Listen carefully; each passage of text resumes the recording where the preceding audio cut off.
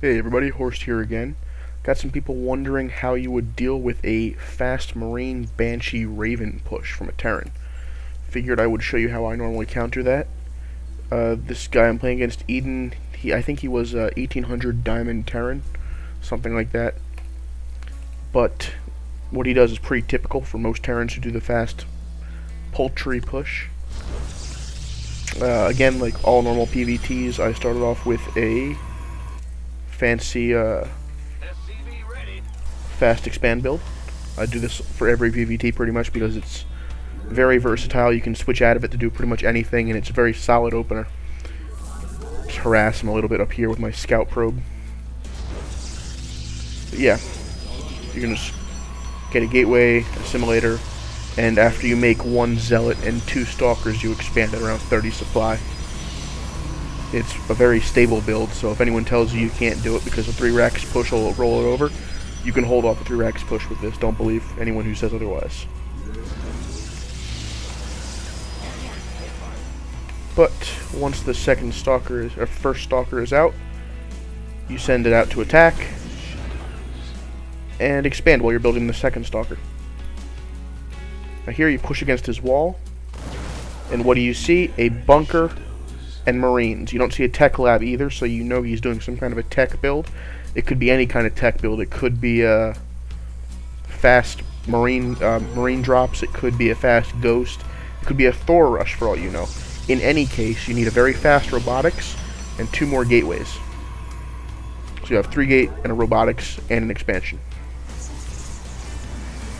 Very versatile. You transfer over your probes when you get a chance. Get a second gas. Again, you just want to keep focusing on core units, making stalkers, zealots, a couple of sentries, and as soon as robotics finishes, you want your observer really fast.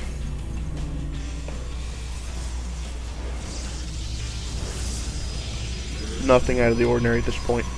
Again, I don't really know what he's doing yet, but at this point I'm not going to poke down.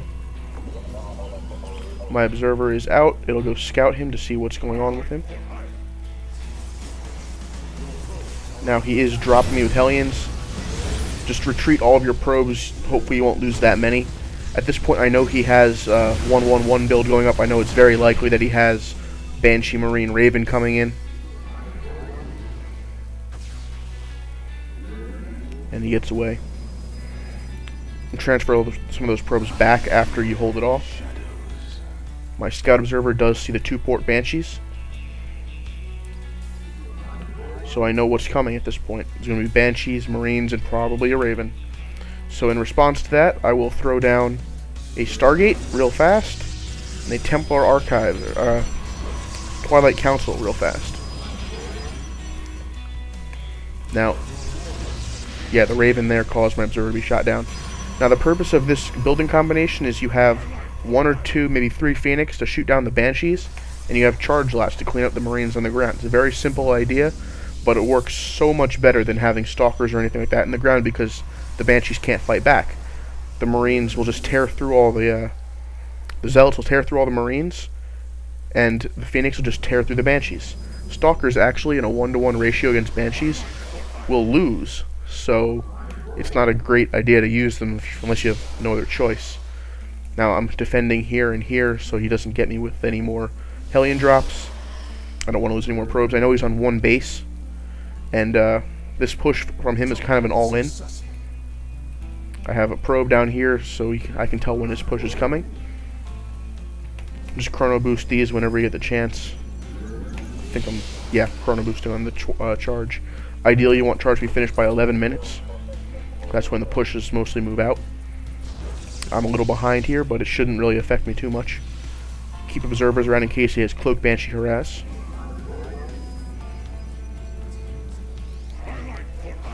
Now here comes the Hellions again. This signifies that his push should be coming very shortly because he's going to want to draw your army away from your front. Charge is almost on. I have 2 Phoenix at this point, so I can go shoot down that medevac. Kind of revealing what I have, but it's not that big a deal.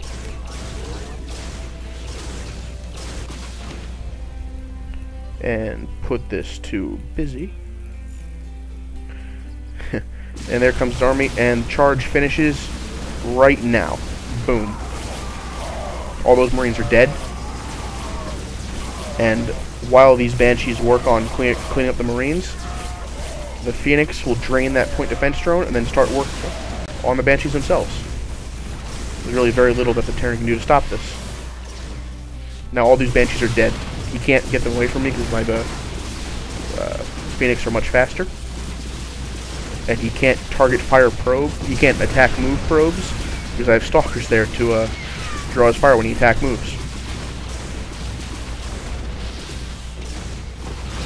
And of course he had it rallied to my base for reinforcements. If you look at units lost, it's almost doubly in my favor at this point.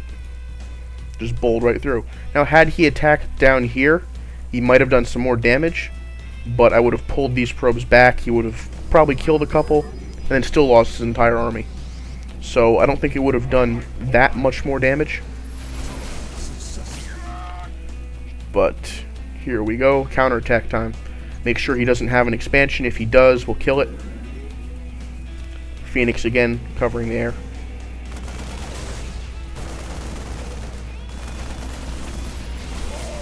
Phoenix aren't overly useful in PvT most of the time. This is one of the few uses they have.